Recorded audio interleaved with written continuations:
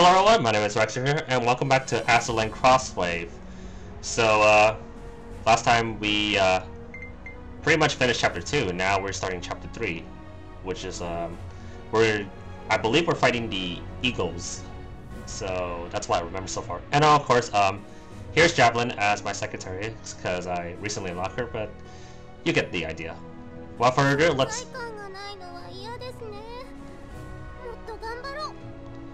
Don't worry, Javelin, you're gonna get noticed. I'm using you in your fleet, so do not worry about that. It's fine.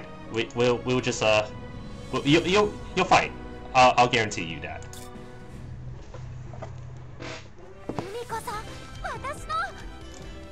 And so we have an event battle here, and also I've been doing a bit of grinding, so we have a few more. Because, I've been doing a lot of grinding lately, so we could buy more ships, or we could just save them, though. But then again, there's a lot to get. And I meant a lot to get. Alright. Let's, get into it, shall we?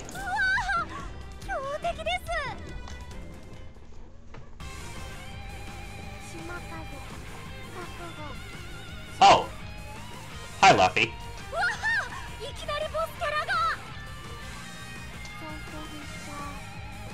Wait, what? Luffy, you're fighting first?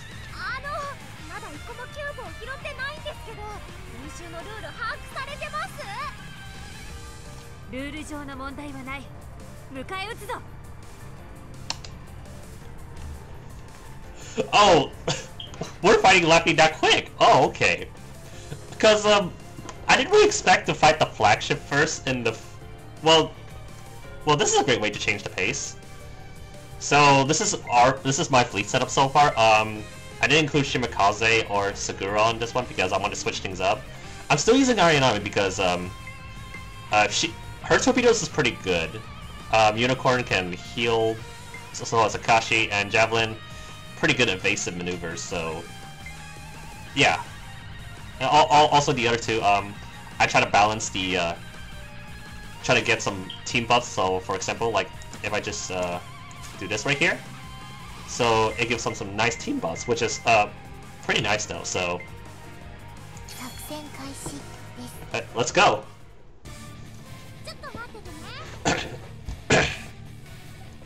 Alright, Laffy, let's see what you got.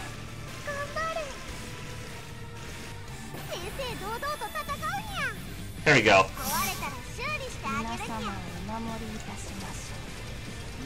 So, we got exploding ships. Oh my good! Dodge those, thank you. Oh, take out the planes. Okay.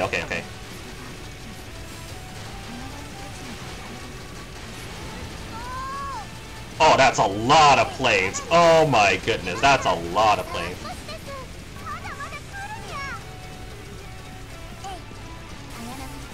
Lock on target? Come on!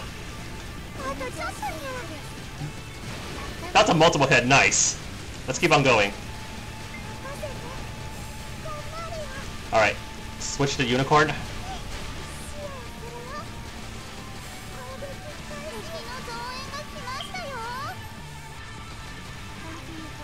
Oh, here's Laffy. Alright. Send planes. Let's give her all the planes.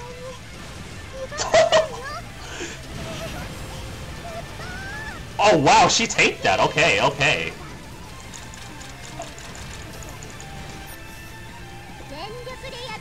Come on. Use every abilities you have.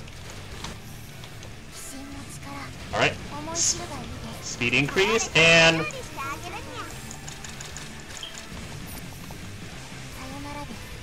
Come on. Oh my god, she is tanky. Okay. Oh my goodness, what is that? Come on, hit her. Ah, I not even hit her enough. Come on, let's go closer. Face torpedo. Oh, that's a lot of damage.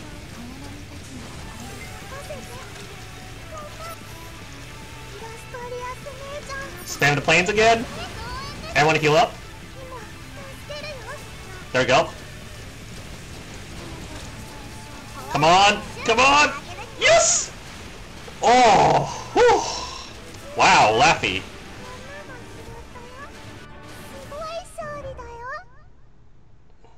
Wow.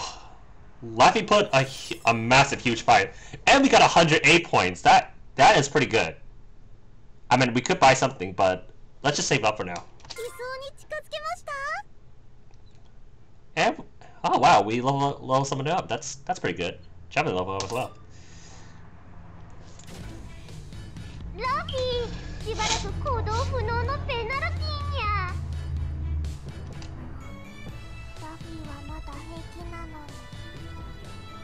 I mean, you put a lot of effort on your Laffy, so if your rigging's damaged too hard, then I mean, rolls are rolls.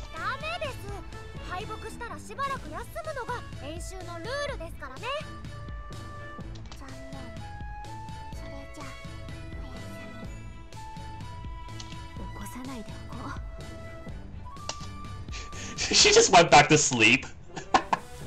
I mean, that makes sense. It's Laffy. She's always a sleepy bun. Ooh. Nice.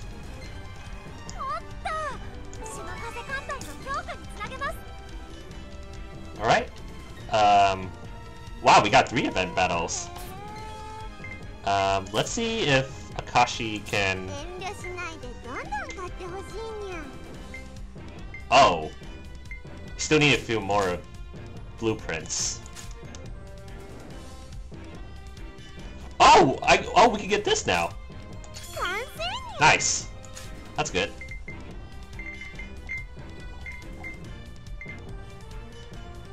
Oh, offense book. Yeah. Might gonna need this. There we go. Let's upgrade,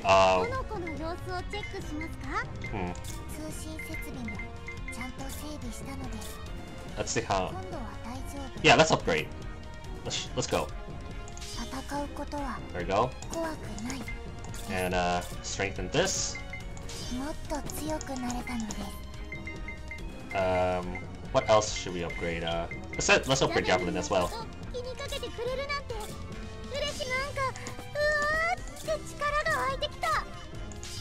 There we go.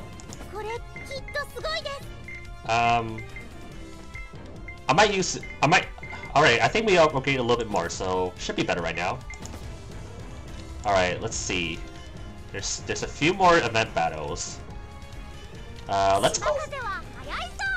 I think we should go over here.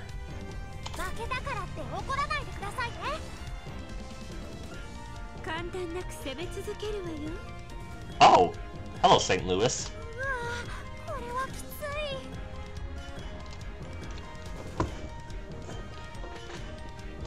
I believe St. Louis is a... I don't know, is she heavy cruiser or light cruiser? I kind of forget, but I know that she's a cruiser, so...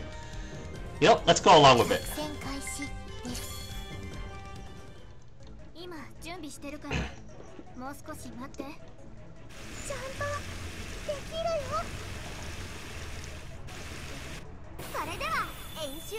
That's a battleship.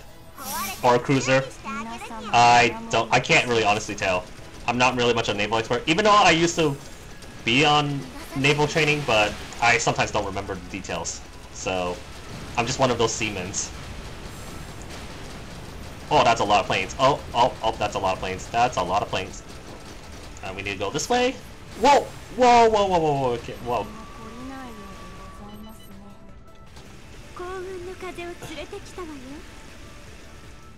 Alright.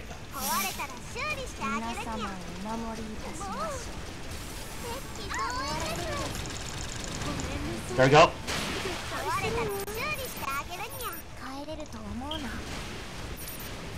Alright. That's one of the ships down. There's another ship. Oh my god. Oh my god, get out the way! Ah! Oh, that was close. Salt mode. There we go. Oh, there we go. Nice. Wow, we actually speedrunned it pretty quickly.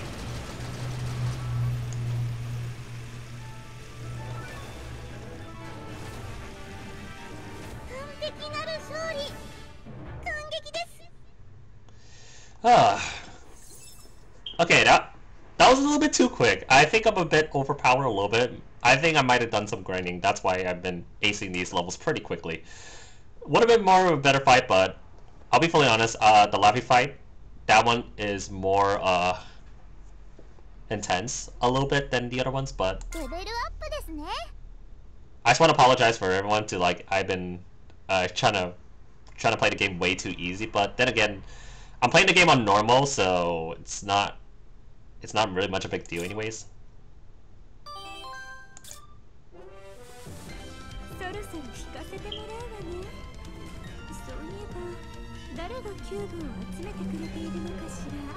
Wait, are you not gathering the cubes?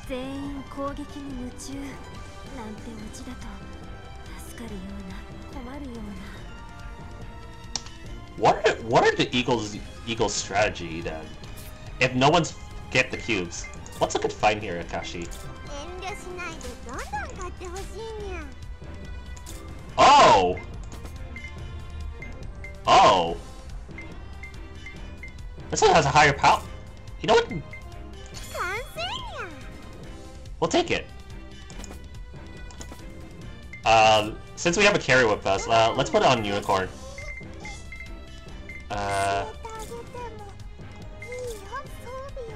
Which one is it?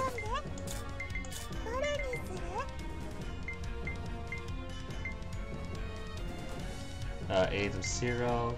Yeah, this one.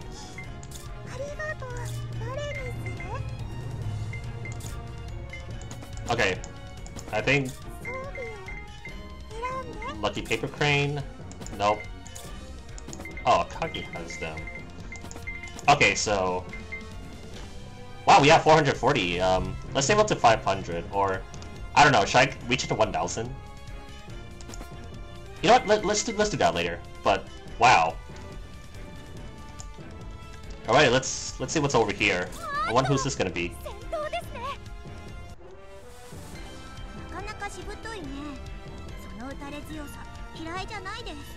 Oh, hello, Portland.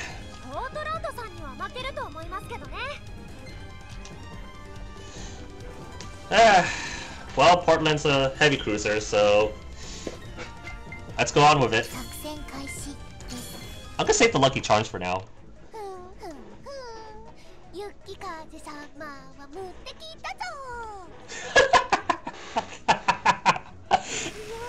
Oh my god. That loading screen. Oh my, okay, that's definitely a battleship. Let's sink it first. Let's sink it first. Please sink it first. Once I torpedo this, it'll go away. Please stay good. There we go. Boom. Torpedoes always work. This is why I like destroyers, because their torpedoes, they do a lot of damage with torpedoes. Oh, there's another one. You know what? Actually, Javelin, why not you have a shot, actually? And move closer, and shot a boom. Torpedoes away.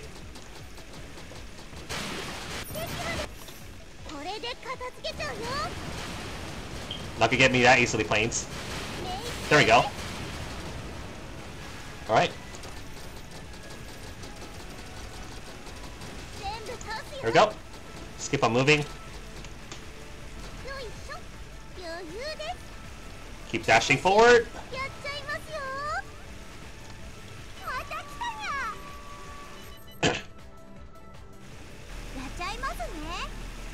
Ah, jeez.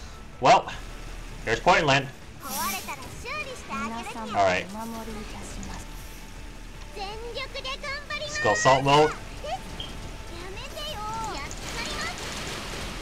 Spam all the torpedoes. Jeez, that melts her. My god, that literally melts her.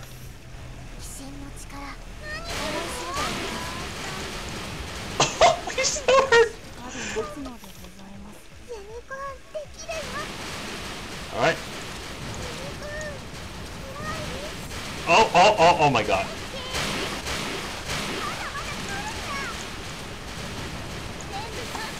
There we go, we got him.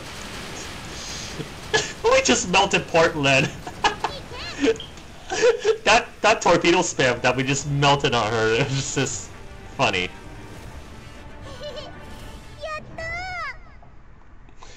Man. Oh, that's really funny. I mean, I could replay these battles again, but we're gonna just focus on continuing on the story, and then maybe, like, once we reach the end of the chapter, I can probably do some grinding, and then probably if I spare some time on the episode, though, so...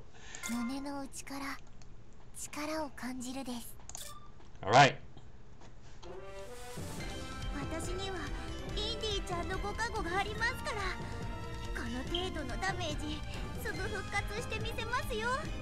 Of course you do! You're holding all of Indian Polis's, whatever those are.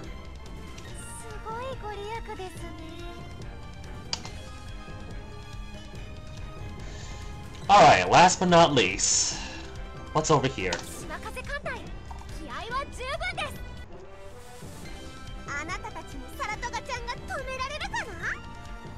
Oh, hey, Saratoga. You got a prank on us this time?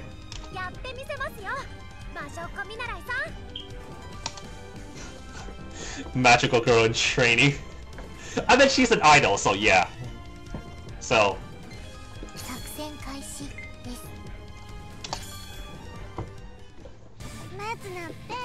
Oh! Here's the other idol. San Diego. Also known as everyone's favorite meme.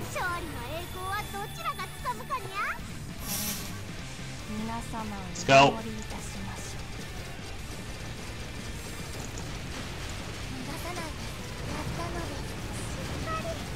Man, we just melted. Jesus! We just melted those destroyers. Alright, let's keep on moving.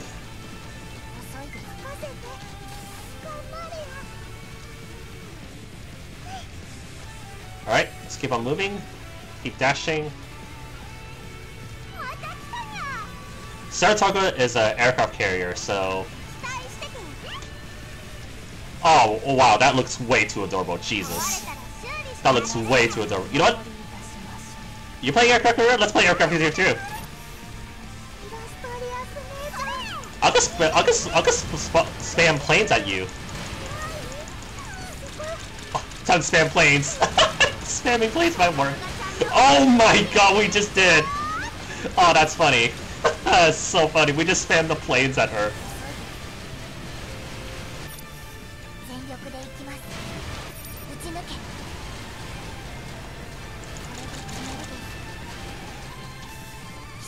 Increased torpedo damage, and done.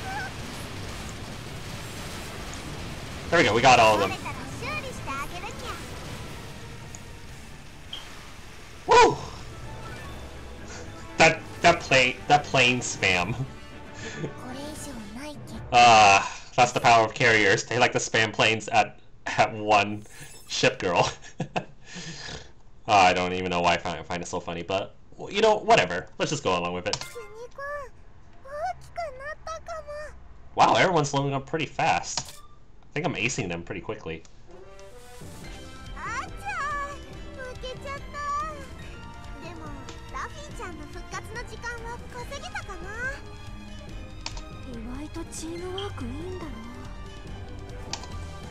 Wait, they're buying Laffy a lot of time?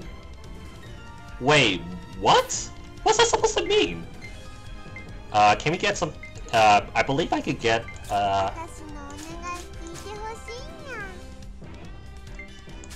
Oh, we could get it. There we go.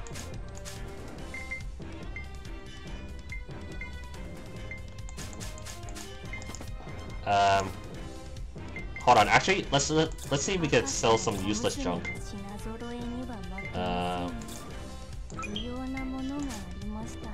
Yeah, we don't need this. Let's keep those for now, cause.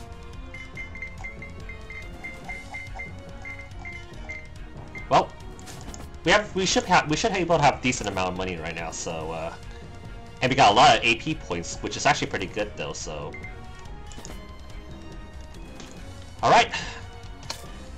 What are you doing, Eagles? まずいぞ。私たち相手の術中にはまっているかもしれない。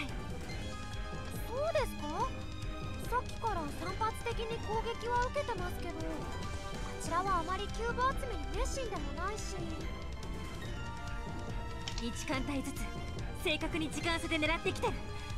このままペースにはめられたら、あっちは指揮官と量産型艦隊の復活時間を稼ぎ放題だぞ。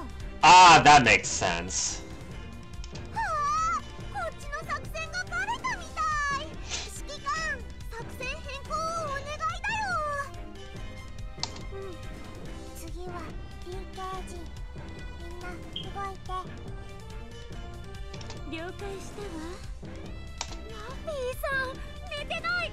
ちゃんと指揮取ってた？ Oh, you do not underestimate Laffy. Like, she might be a destroyer, but she might be a sleepy destroyer, but still, she is a bit motivated to do things, like, even though she's sleepy. So, just because she is sleepy doesn't mean she's always a sleepy bun. So.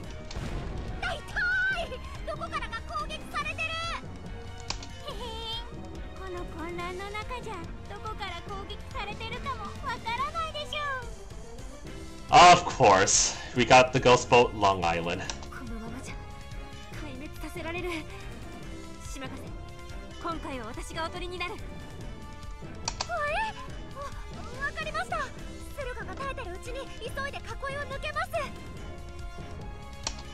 It was a divert. Oh, the Eagles used diversions. Oh, that is clever of them.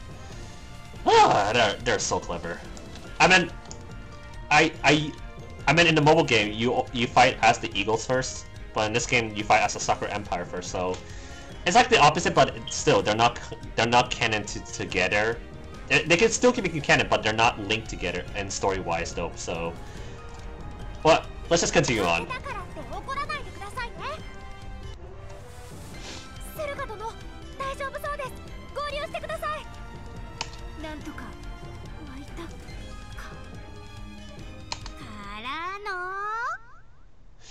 Ah, jeez. Oh.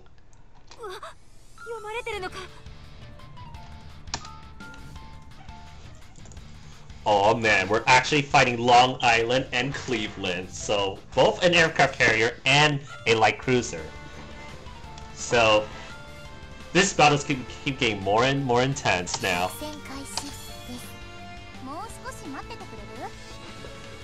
All right. I mean, well, actually, we have the Royal Navy and the Soccer Empire in our side, though. So I have two Royal Navies and one Soccer Empire. So let's go. All right, Cleveland, let's see what you got. Come on. Oh, missed me there. Let's go. We just no. Cleveland just got melted by torpedoes. Oh my goodness. Oh man. Let's keep on dodging. Let's keep on going.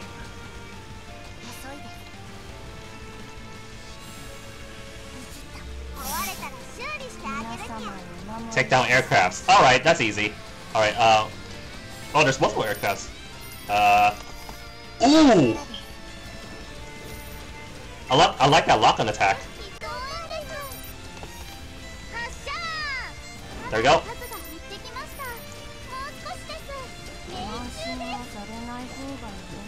That multiple lockdowns, jeez, that is pretty good.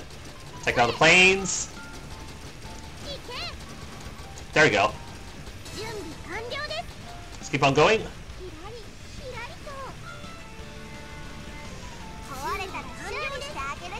Thank you, Akashi, for healing us.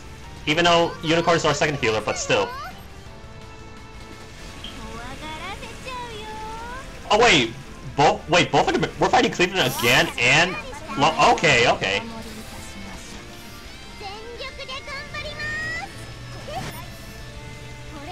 Oh, hit them both at the same time. Oh, that's good. All right, let's send the planes. There we go.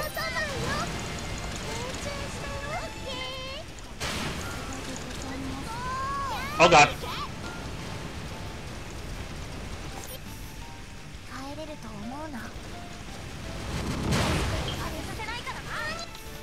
Alright. Demon Dance. Boom! There we go. Let's heal up everyone. There we go. Heal everyone up. Oh. Wait, Cleveland... Oh, we just... I thought we destroyed Cleveland, but that works. Alright, that actually works too. Okay, that was a rough... That was a bit of a interesting battle.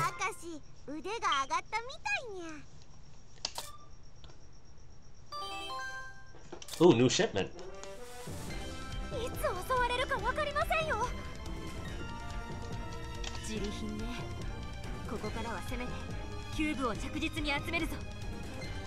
Yeah, that's a good point. You should focus on getting cubes and just try to play defensive. Yeah, you should do that actually. And speaking of cubes, ooh, gold box. Oh, that's pretty nice actually. Oh, there's an event battle here, but before we do that, let me just wait. Let me check what the good find is. Wait, how is this a good find? And you know what? Let's not get that actually. That's not really a good find. Let's just let's equip some gear for Unicorn here.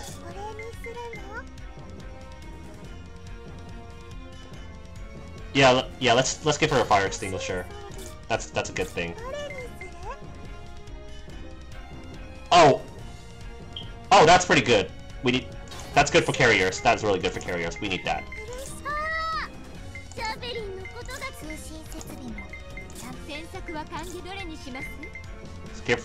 Let's give a Kagi air radar. So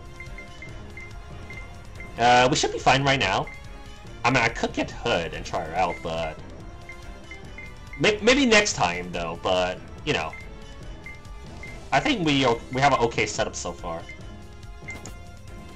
Let's just let's get to the next event battle. All right.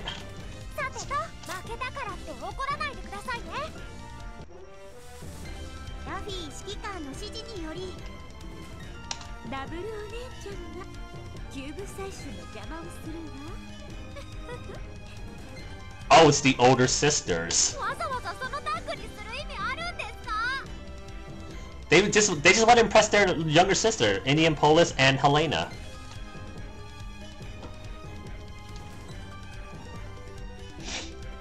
Well, let's stick to the our fleet in the first place. So we should be powerful enough though. So all right. Oh, hey Hornet.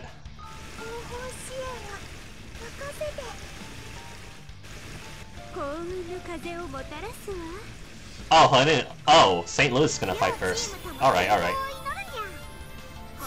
Alright, prepare yourself, St. Louis. You're not ready for my squad. Oh, okay, you got a hit on me. Okay, that's fine. That's cute. That's very cute. Torpedoes away! Oh man, that never gets old every freaking time. Oh, that's funny. Torpedoes away! Oh, I misclicked. Whoops. I'm actually misclicked. That was my fault. Did not mean to do that. That's fine. I actually dashed forward instead of using torpedoes, but that works. Ooh! That multi-target. That was good. Hey, leave us alone, planes. Leave us alone. We're just trying to finish this battle here. Oh, Portland. Okay, so we are fighting one by one.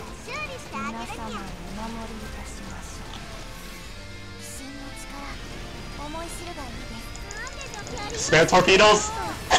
Torpedo spam from Ayanami. Jeez, goodness. Oh, that was funny. Oh, it's not over yet. Oh, it's still not over. Let's look.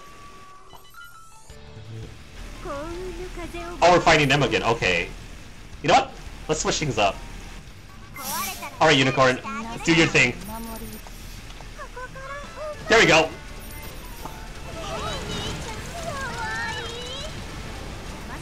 Okay, that's not really effective as I think. Okay, how about you, Javelin? Can you...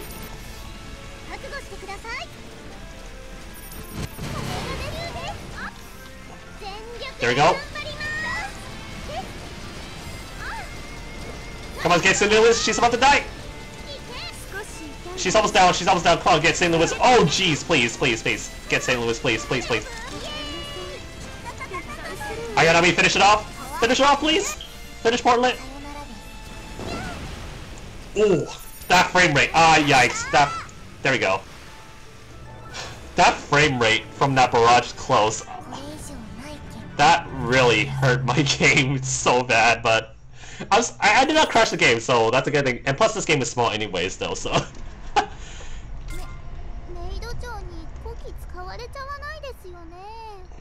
Alright. There we go.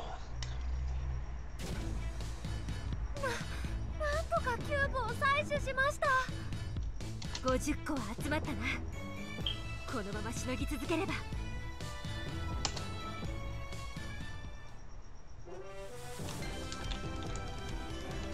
Oh, there's another box. Let's go over here. Get over here.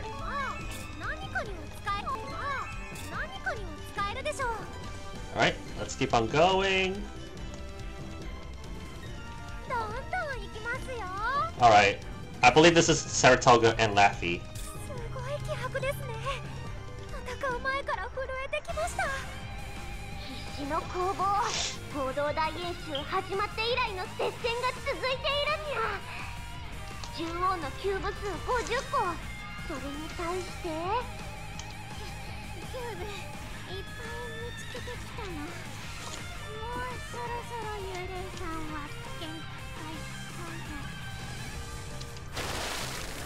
Did she just faint?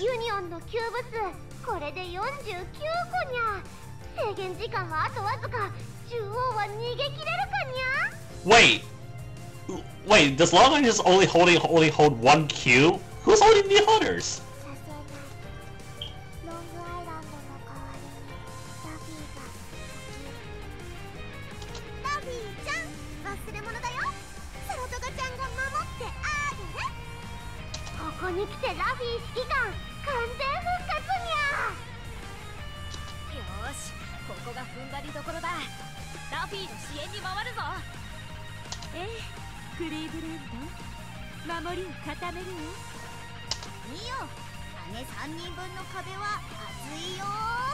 Oh shit!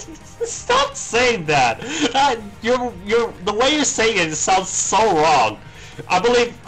Oh my god, I'm so sorry, viewers. If you're actually seeing this live right now, I'm terribly sorry. Like, I did warn you that this game is not really meant for, like, most people, so...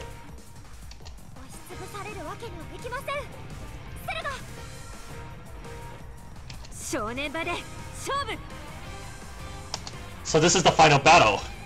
Alright. You know what? Let's bring our A game, and we're still using the same fleet. And this time we're gonna use the lucky charm for it to increase our chance of getting everything from this battle. Cause I'm risky.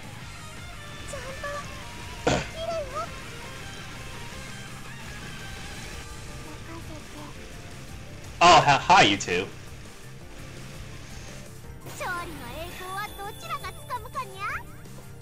Alright. Time for the epic battle. Here we go. Lavi's being the most tankiest one of all. Torpedoes? Oh, that didn't even do much. Jeez.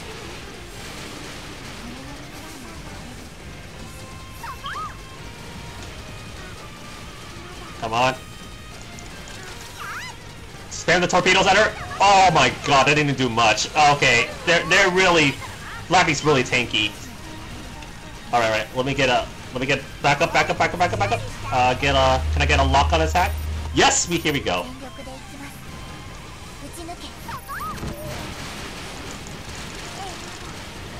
Switch up! Switch up! Spawn both planes! There we go! Nice! Oh my god, this battle is intense! Oh my god! Ah, Jesus Christ! Oh my god, this battle's intense!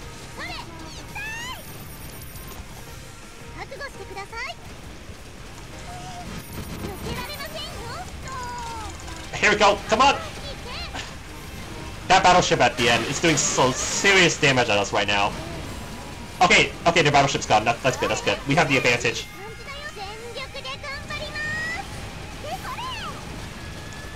Come on! Come on, Luffy! There we go. Okay, now it's Saratoga.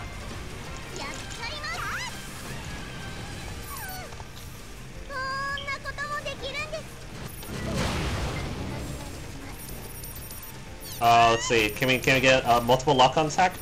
No, we can't. You know, let's just focus on Saratoga. That's all that matters. We can just dodge the planes anyways, though. So.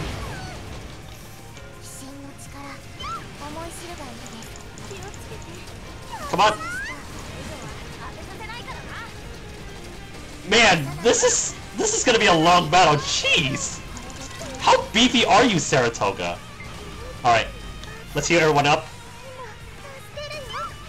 And okay, I was about to spam the planes at her, but that works too. Just torpedo her.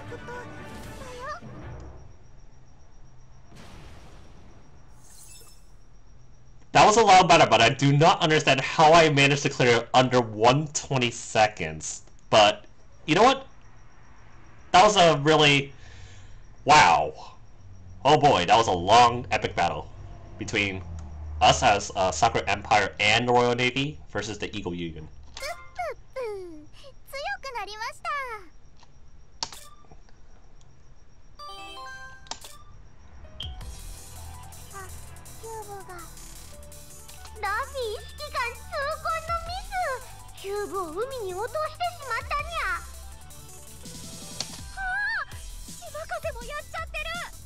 Wait, how do you both drop the cubes in the middle of a fight?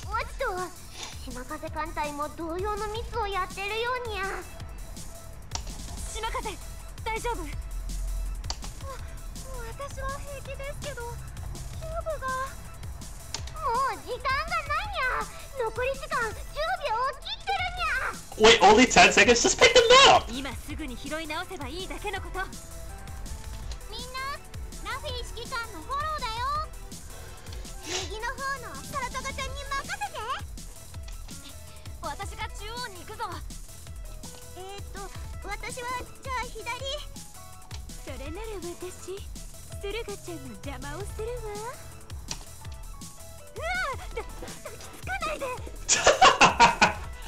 Wow, that's a dirty trick, St. Louis.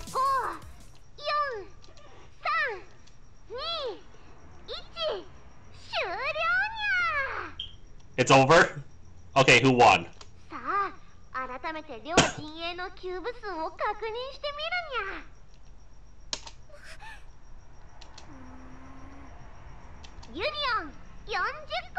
$40 cubes?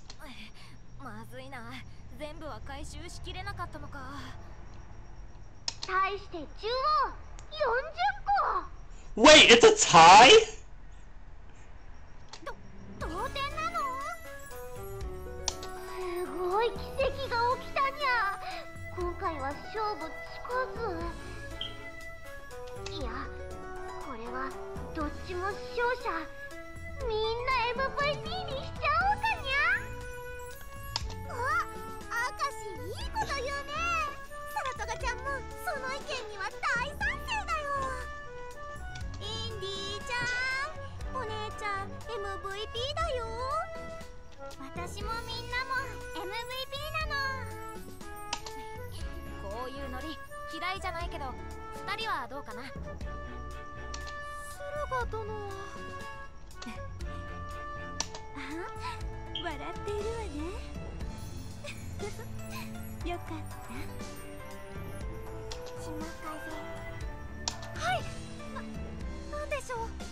Yeah, why the long face, Laffy? Oh.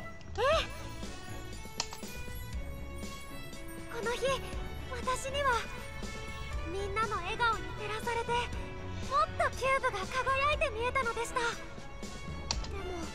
その裏で不参加だったエンタープライズさん。It would be cool if she actually did, but she didn't participate because she has extremely important things to do other than the military side. But it would be cool. You know, I think Enterprise could be a playable... Wait, what if Enterprise could be a playable character? Yeah, now I think about it. 島風たちの知らないところで事態は動き出していたんで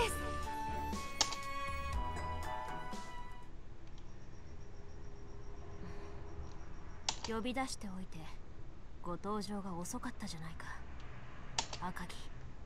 Wait, what? ごめん遊ばせ。お互い多忙な身でしょ。多めに見ていただきたいわ。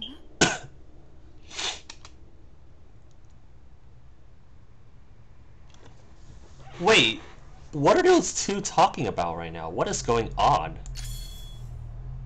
And we finished chapter 3, which is nice. 赤木、今晩会ってくれると聞いて、ここに来るまでいろいろと調べてきたんだ。それはさすがお仕事に熱心ね。何か不正の証拠でも見つけられた？早速だが質問をさせていただこう。どうぞ。こちらも答えるために来たのよ。まず一つ目だ。どうやって私の連絡先を知った？ Oh. それわざわざ今ここで質問をすることかしら。さすがだな赤に。私の連絡先程度知っていたのだなくらいで流してもらうことじゃなくて。でどうやって知ったんだ？そんなに知りたいのか。なら答えるわよ。緊急でエンタープライズさんに連絡を取る必要があります。彼女の連絡先を教えていただけないでしょうか。 You ask her... You ask her older sister to contact her? Why would you ever need her for? 他ならぬ赤木相手だからいいわ。その連絡先、みだりに人には教えないでくれよ。当たり前でしょ。無敵の女が個人情報の漏洩は気にするのか。I mean, she is known as the Great Ghost, but she's not technically invincible. I mean, in the actual anime show herself, well, I'm not gonna spoil that though. She did get probably beat up one time, probably being defeated one time, but not really. 私だけでなく、もし仲間のことまで全部握られていたりしたら恐ろしいじゃないか。疑問を持つのはもっともだろう。そうね。安心して。プライバシーにはうるさいから私。で、他にもっと大事なことを聞かなくてはいけないのではなくて。まだ若干気になるが、正直その通りだな。では待って。質問は3回までよ。あと2回以内にしてちょうだい。はあ、そろそろ本題に入らせていただく。3 questions。ええ、早くして。キューブとは何だ？獣王のものではないのだろう。それ、一度に2つの質問をしているようだけど、特別に許してあげるわ。はい、ご指摘の通りよ。全く未知のものであり、キューブが何かはわからないから、この合同大演習を使って集めているのよ。You're basically hiding something, Akagi.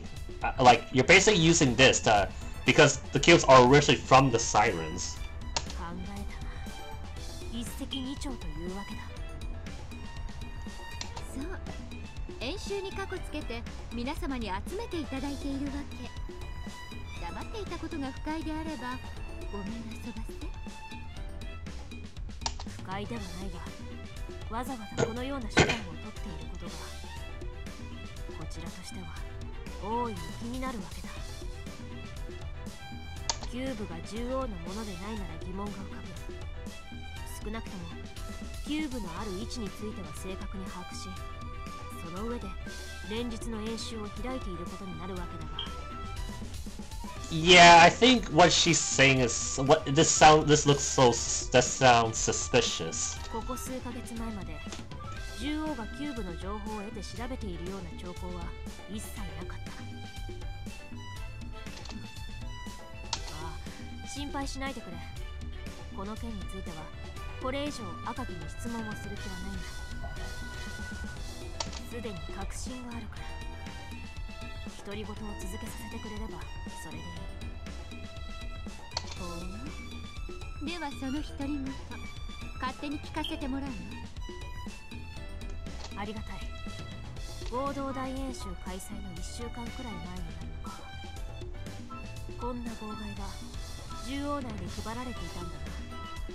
読み上げるぞ。セイレーンと交戦を行い、相手の出花をくじき、見事勝利に導いた戦艦と駆逐艦。Oh, she knows. 獣王の未来を担う新コンビ、次世代のエース。駿河と島風、ここにあり。思っている入手は難しくなかった。何しろ獣王内で大々的に配られたものだったようだから、友人に聞き回ればあっさり手に入ったぞ。現物を入手したのか。取り締まってもいないけど大したものね。どうやら我々やロイヤル、鉄血が知らぬ間に島風と駿河がセイレーンと交戦まで行っている。二人が無事で本当に何よりだ。Yeah, that's a good point, by the way, Enterprise. Like, I mean, they actually fought the sirens, but they're just a transport. They didn't really act. They just fight like just a transport ships. That's it. そしてその後に合同大演習でキューブ集めを実施ときた。これらに因果関係がないと思う方がおかしいだろう。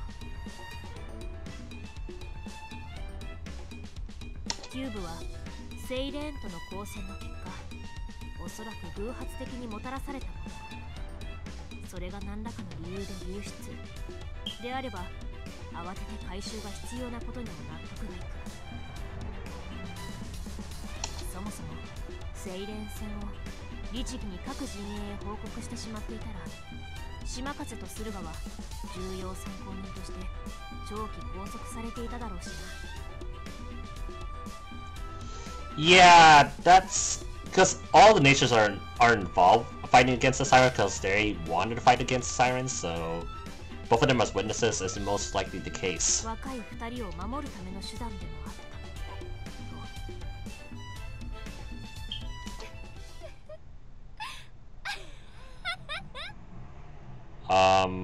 Excuse me, what are you laughing at? 喋りすぎてしまったかい。いえいえ、つくづくあなたは軍人より刑事か探偵の方が似合うと思いまして。天城姉様が生きていればさぞお会いしたくなるのでしょうに。Oh, you mean the battle cruiser Amagi? Great ship. Actual great ship. なかなか笑える冗談だな。さて、では最後の質問をさせていただこう。何なりと。赤城、平和についてはどう考える？ What? What are your thoughts on peace? 驚いた。いきなり哲学の質問になったわね。大事なことだ。聞かせてほしい。この合同大演習のように全ての陣営が手を取り合い、これまで以上に親密になることよ。それが私の願う平和で、天城姉様から託された最後の思いよ。That's deep, actually. 素晴らしい。心から動揺する。そう考えているなら安心だ。天城さんのことは残念だったな。よして、昔のことよ。赤城のやり方、一個人としては理解をする。だがロイヤル、特に鉄血への対応は今後も重々気をつけてくれ。すでに釘は刺しておいたが。さて、すっかり長くなってしまった。あえて話せて嬉しかったよ、赤城。ええ、私もとっても。加賀もどうせ近くにいるんだろう。見張りご苦労様。それでは失礼する。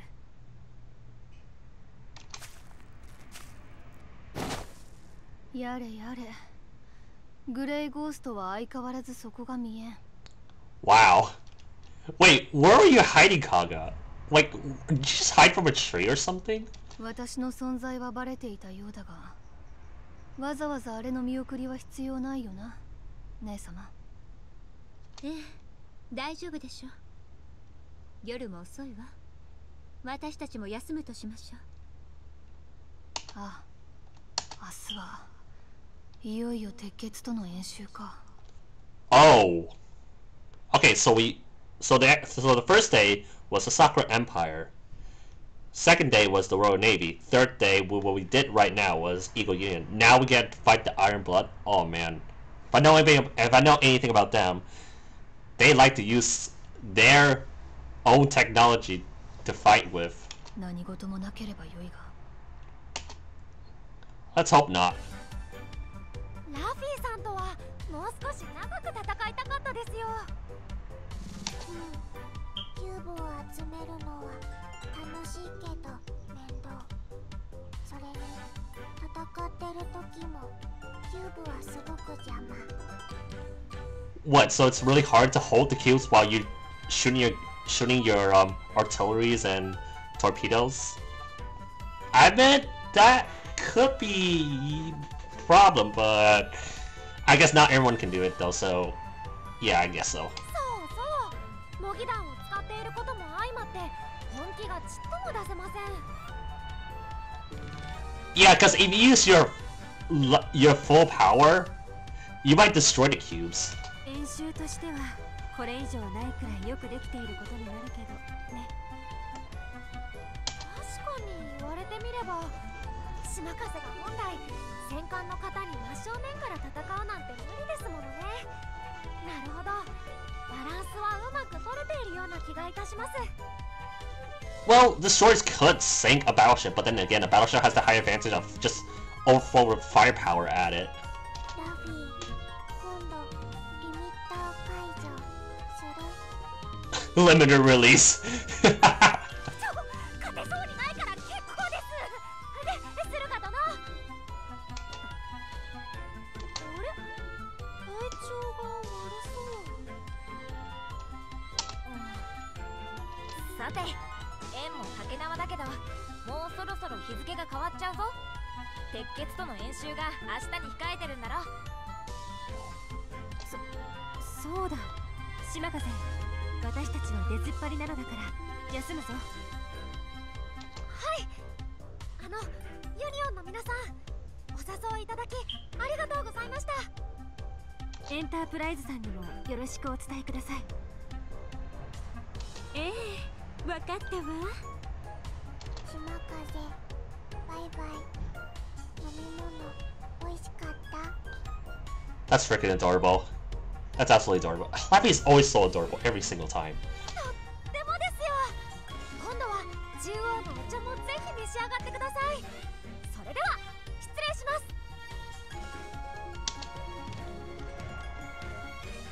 おや、君たちは。エンタープライズさん、こんばんは。We meet again. 夜分お疲れ様です。君たちこそ練習お疲れ様。寮に戻るところかな。ええ、ユニオンの皆様につい先ほどまでご馳走していただいていました。そうか。ご一緒できなくてすまなかったね。いえいえ、そんな。ユニオン、素敵なものばかりだろう。明日はぜひ鉄血とも交流を深めてくれ。応援しているよ。 That's a warrior spirit. You know, every time I always seen Enterprise in these kind of games, she's like a true patriot no matter what. はい。ありがとうございます。おやすみなさい。良くも悪くもセイレーンと何度も対峙をしたようには見えないな。演習の時ともまた違う人物に見える。Yeah, they worked together pretty well during the exercise. I mean, first day was a bit rough. Second day, commanding a fleet. Third day was, well, actually, pretty intense. 君たちのような若者になるべく余計な苦労をさせたくないのだろうな、赤木。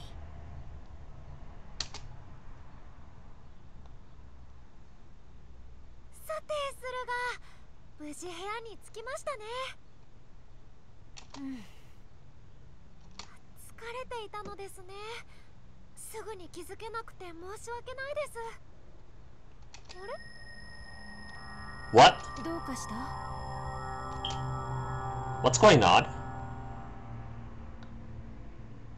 What? 何か外が少し騒がしいですね。私には何も聞こえないけど。島風のこの耳、よく聞こえるんですよ。話したいことがあったんだけど、いいわ。また明日ね。はい、おやすみなさい。That was my fault of skipping the line again. God, I always had to stop doing that. Butterfingers. 物音がしたのはこっちからだけど。Yeah, if Shimakase can hear the noise, how come Sakura can't hear it? Probably because she has horns, but still, even though you have horns, you can still hear though. ロイヤルの皆さんだ。血相を変えてどうされたんでしょう。 Wait, what? あら、島風ちゃん、あなたってもしかしてセイレーンにすっごく縁があったりしますか？どうでしょう。何かあったのですか？ Wait, what? How does Illustrious know? はい、実は会場で警備に当たっている姉たちから緊急連絡がございました。表面海域の発生を今しがた確認したと。表面海域？セイレーンが突然出現するときにね、事前に辺りの海や気候がいびつに変化することがあります。 Wait, the Royal Navy is patrolling the seas and they found they know the appearance of the sirens?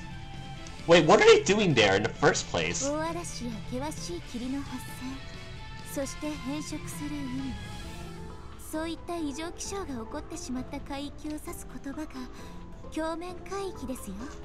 Oh, like that first incident when during the... Oh, okay, now I know what she's talking about. そろそろ一般的な情報としてみんなにも伝わるんじゃないでしょうか。覚えておいて損はないと思いますわ。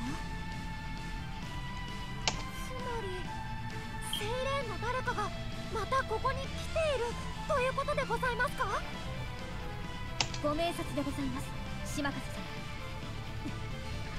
12時の方向に大きなジャミング反応です。しかしこれはあまりにもあからさまですね。こんな状況下でわざわざジャミングをするのは多分おとりでしょうね。でも無視もできませんわ。ベルファスト、ジャミングのある方はお願いできます？こちらは私に任せて。イラストリアス様、よろしいのですか？あなたは一人しかいないのですから、ここは二手に分かれましょう。結局どちらが本命なのかは分かりませんし、両方にいるかもしれませんしね。 She has a point, but then again, both of you below. Well, actually, Shimakase is with you, so she could back you up. I mean, Belfast is a light cruiser, so she could probably take care of herself, though, so... Probably. しかし、僭越ながらこの島風、イラストリアさんのお供をさせていただけないでしょうか。 As soon as I say that, you got a good idea, Shimakaze. あの赤城様も認める島風ちゃんか。素敵な申し出感謝です。とっても心強いですわ。どうベルファスト、やっぱり心配ですか？いえ、滅相もございません。島風様、ご助力痛み入ります。それではどうかご武運に。万一のことがございましたらすぐに駆けつけますので。合図を決めておきましょう。 What? はい、かしこまりました。 What was that gun cocking noise? じゃあ島風ちゃん、少しこの辺りを散歩してみましょうか。緊張感のある夜のお散歩ですね。さっきまではこの近くでも反応がありました。きっとすぐそこよ。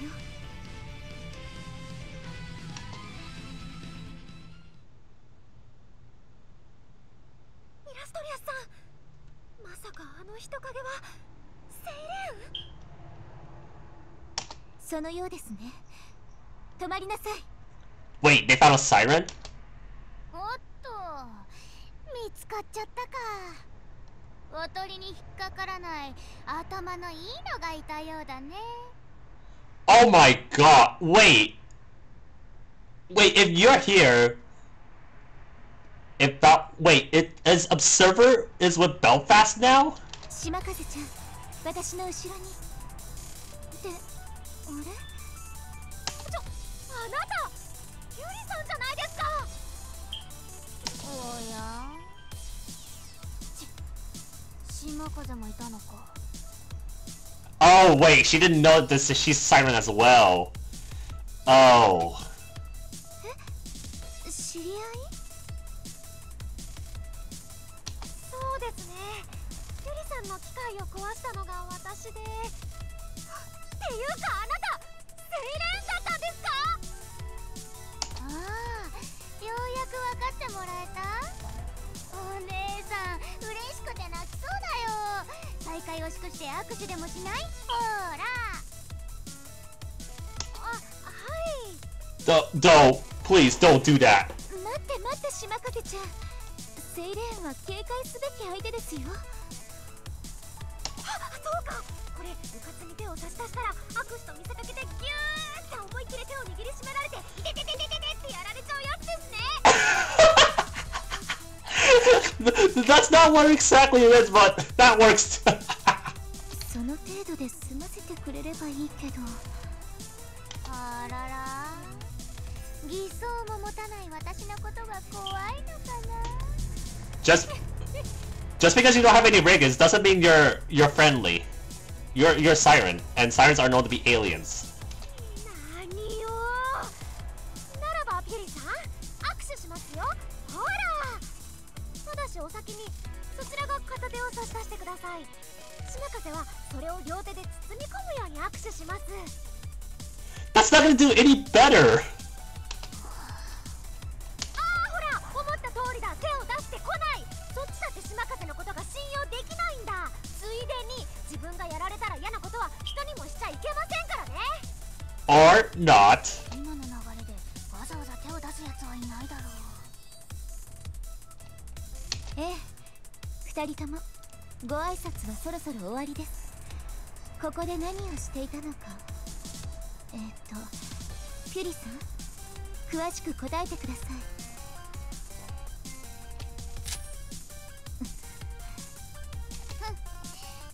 別に何か仕掛けてたわけじゃないよ。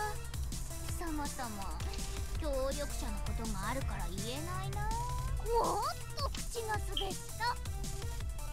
協力者？ She meant observer.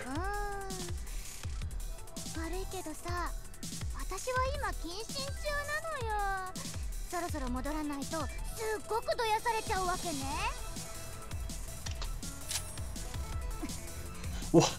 Why are you still cocking your whatever weapon you have? Why do you keep on doing that? おまけにさ、さっきから足につけた偽装を使って密かにサインを出してるな。That doesn't sound like that. 呼んでるんだろ？ねえ嬢様。That doesn't sound like sending a radio signal. That sounds like someone just pumping their shotgun at someone, like too many times and emptying shells. 気づかれちゃいましたか。私は負ける戦いはしないし、今は戦いに来たわけでもない。この前のは脳幹だぞ、島風。またね。お、待ってください。怖い口調だった。逃げられちゃいましたね。あれ、イラストリアスさん、どうしたんですか？そこの木の陰にどなたかいるみたいだけど、出てきても大丈夫ですわ。もうセイレーンはいなくなっていますよ。Wait, who's hiding in the trees? Oh, Bismarck. ビスマルクさん？ What are you doing here? いえ、ごめんなさい。火星がいるかと思って様子を見ていたのだけど、出るきっかけも必要性もなさそうで、なんとも拍子抜けだ。おかげさまで。どうしてこちらに？暑かったから夜風に当たりたくて。そこでまさかこんな騒ぎに出くわすとは。You've been spending your... 早く休みたいところね。You spent in your room just doing whatever you're researching the entire time. So, yeah. 皆様、ご無事ですか？助けに来ました。わ、ビスマルクさんもいる。お怪我はございませんか？ええ、勇敢なお二人のおかげで私は隠れているだけのそんな役回りだったわ。いえいえ。さて、明日の演習は鉄血の晴れ舞台なのでね。いろいろと準備があるので今宵はおいとまさせていただきたい。構わないわね。Well, yeah, but you said that you're not going to participate in the exercise, so it's just Prince Eugen and C-23. So, what are you doing to plan for their preparations? はい、構いません。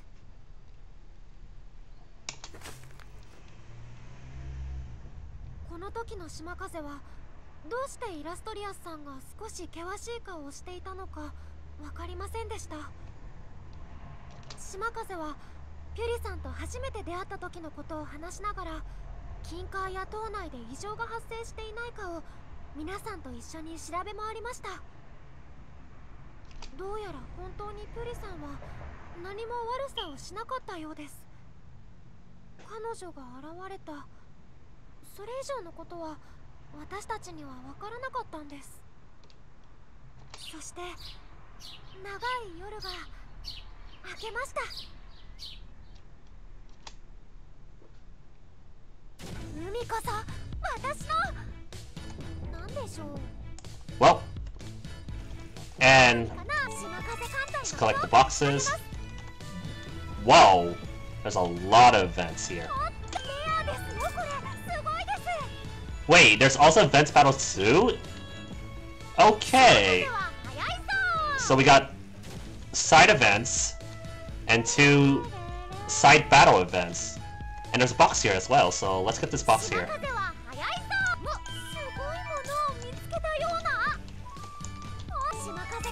And before we let me check very quick. I wonder if we found a good find, right?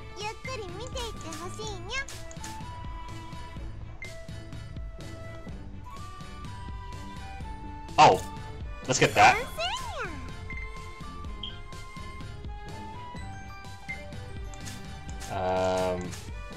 Couldn't get more though, but do we unlock any more ships? Oh, yes we do! Oh, sweet, we got the Eagles. We got Laffy, Cleveland, St. Louis, Portland, Saratoga, Long Island. Any supports? Oh yeah, there's more. Downs, Hammond, Amazon. Well, she's actually from Royal Navy though. Oh, Indian Police there, Portland's sister. Ninghai, Columbia, Atlanta, Haruna, Roni, Soryu, Victorious, and Vestal. Okay, we got a lot more ships. You know, we have a lot of 8 points so we can spend. First things first, priorities first.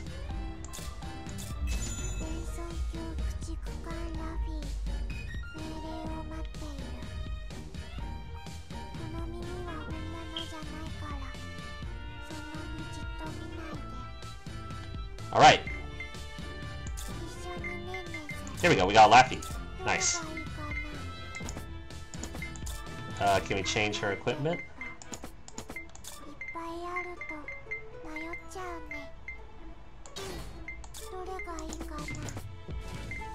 Let's upgrade her skills, cause I'm gonna be using her, cause reasons.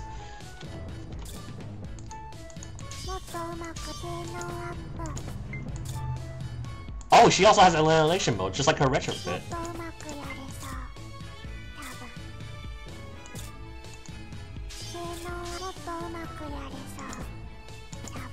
Alright, so now let's keep spending more. We still have plenty to spare.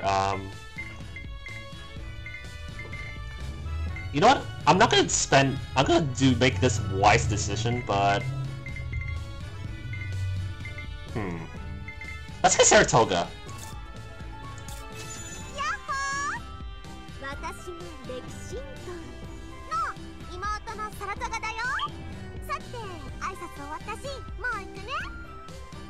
Alright. Alright, so we got... Alright, that's pretty decent enough. You know, let's put Pink High on this, because, yeah, let's include her.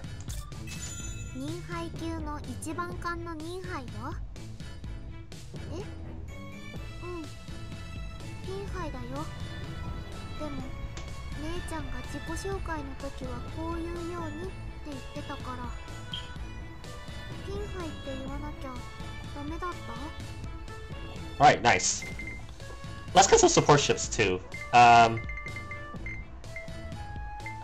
Actually, I'm gonna welcome aboard Vestal, because she's also a repair ship.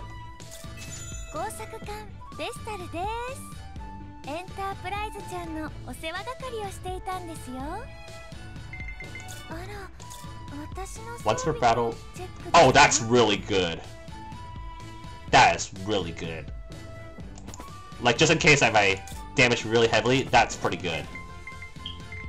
We still have plenty to spare, though.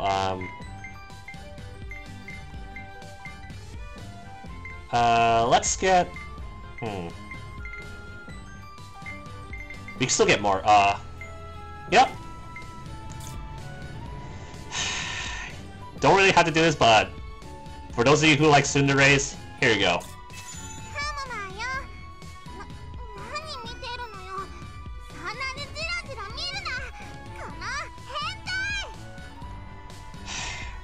Well, I warned you guys about tsunderes. Alright, what else do we can still spend more. Let's get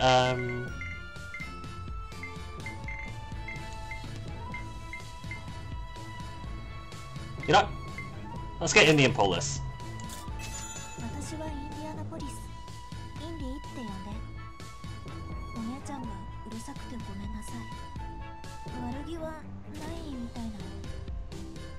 Alright.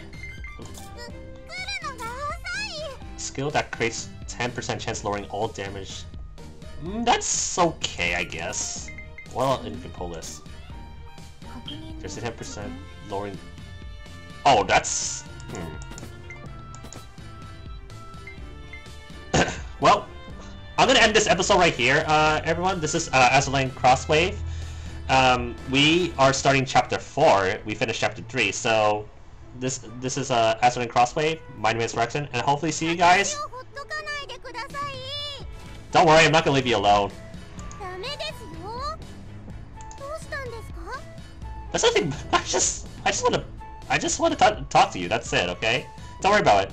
But anyways, my name is Raxern, and hopefully see you guys next time.